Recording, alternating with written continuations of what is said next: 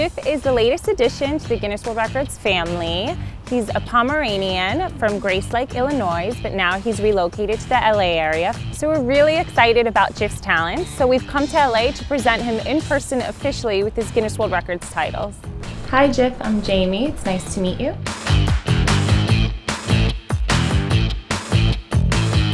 He holds two incredible records, one being the fastest time to cover 10 meters on his hind legs, as well as the fastest time to cover 5 meters on his front legs.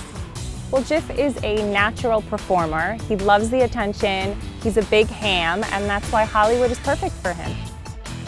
Jiff's favorite place is Hollywood Boulevard. He loves nothing more than walking up and down the Walk of Fame, and of course he gets lots of attention when he does it. So Jiff is a very unique dog.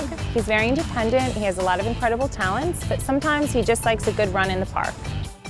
Jiff the dog is one of the many incredible animal records that we have in this year's Guinness World Records 2015 edition. It's our 60th anniversary edition and it hits shelves September 10th.